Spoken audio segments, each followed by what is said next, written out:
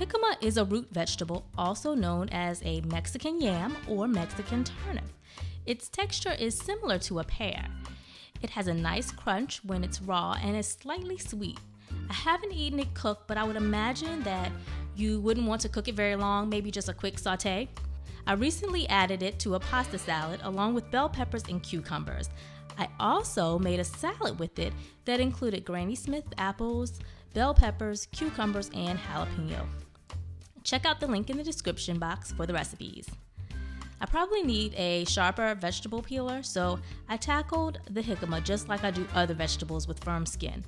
I just sliced it off with a knife, working my way around it until I cut all the peel off. This works for me and it's much easier than trying to peel it with a vegetable peeler. After I made the apple jicama salad, I realized that I prefer a smaller dice for salads. So I sliced the jicama in relatively thin slices. Then I laid those flat and cut it into matchsticks. Then I cut the matchsticks into cubes.